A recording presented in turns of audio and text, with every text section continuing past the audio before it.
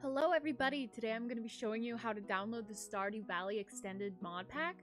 Before we start, I do have to mention that these mods will only start on PC.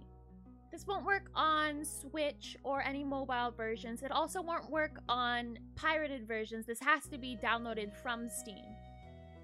So the first thing you're going to want to do is you're going to want to go and look up smappy.io. So just click the first one here and download it.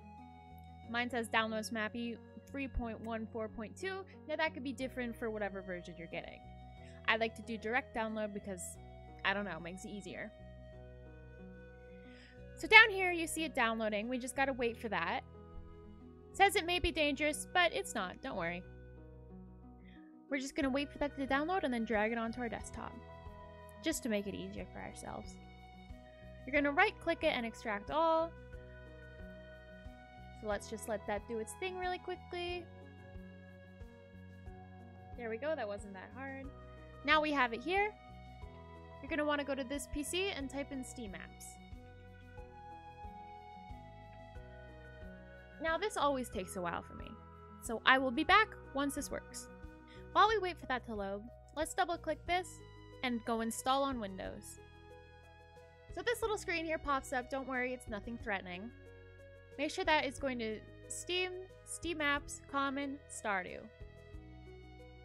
Or you can enter a custom game path. So here we want the first one, so we'll press 1 and press enter. It does a little thing. Now it says, what do you want to do? You can install it or uninstall it. So you're going to press 1 to install it. And press enter. Boom, it's installed. While you did that, you can exit out. While you did that, this should be finished. Oh my god, it's still not finished. 1 second. Okay, it finally loaded. You could double click that and go in and then go to Common. Once you're in Common, look for Stardew Valley. And if you scroll through, you should be able to scroll down. I know I have a lot more things than you probably do. Just ignore it. You're going to find the normal Stardew launcher. This is what you use when you want to play just normal vanilla Stardew. Then you got Stardew Modding API. Now, if you look at it, you could see that it's a little bit different. It's a chicken that looks like a pufferfish, but that's totally fine. This is what you're going to use when you want to play modded. Once that's installed, go to Nexus, Stardew Valley. Go right in. You're going to have to log in if you do want to download any mods. So once you're done logging in, it's very simple. You just put your email and stuff. Type in Stardew Expanded, and it should come up right here. To make sure it's the right one, just make sure it has around 8 million views. Go down here, go to Files. I normally do manual download. So you're going to see that you're going to need all of this. Now that's totally fine because you download it the same way each time. So we're going to download. And I don't have the premium, so I do slow download, but trust me, slow download isn't that bad. It's going to ask you if you want to donate, but it's not necessary. Just wait for your download to finish and boom, it starts downloading down there. Once that's done, go to your downloads. It should be right there and drag it to your desktop just to make it easier. Double tap it, open it, double click on mods, and then just drag it in. Now you can see it's right here, but don't forget about all the mods that we still need. To find that again, go to description, scroll down, install guide, and right here is all the mods you're gonna need. All you need to do is right click on them, open in a new tab, and here's the download page right here. Don't forget to go to Files. And then press manual download and do the exact same thing you just did for the Stardew Expanded for all of these. Once you have all those installed, I do have an extra bit in here. That's why you have a little less than me. You can go back, scroll down, find the Stardew Modding API, and add it to your desktop. Now mine's already added to my desktop. Here it is. Here's the little chicken pufferfish. So if you double click on that, this will pop up. Now don't worry. It looks threatening, but it's really not.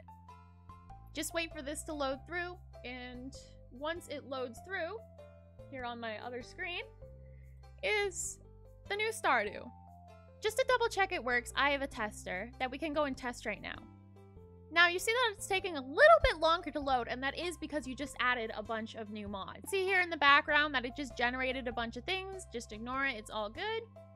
Now, to make sure that it's fully installed, what I do to double check is I go to Maps, and if you see these mountains and you see extra houses, you know it's installed.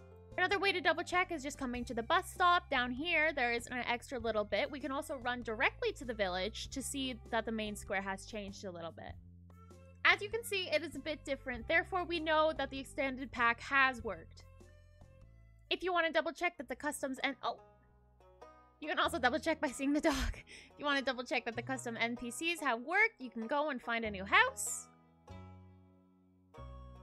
And just pop right in. Never mind, it's, I gotta wait. Lucky me, I got, this. So boom. There we go, custom NPC walking around. We are all good to go. Anyway, thank you so much for watching. Give it a thumbs up if this did help. I'll hopefully be coming out with more Stardew content very soon. I'm very addicted to this game at the moment, so just expect more of this, okay? Anyway, I will see you all later. Goodbye! Oh, one more thing. If you do X this out, the whole game goes. So don't accidentally X this out because you will lose the progress of this day. But since I'm leaving, I can just exit out. See? And then you can put this wherever you want. And then you can you can take these off your desktop. And X that.